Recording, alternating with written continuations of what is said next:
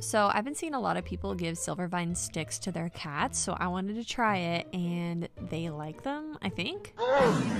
Roswell spent like an hour sniffing them, and then he finally gave it a good chomp. Leela was really interested in it, and I think she started feeling the effects pretty quickly because, what was that? Anyways, she started to roll around, Roswell just wanted to chew on it, and then Leela tried to like eat it whole. I don't even know.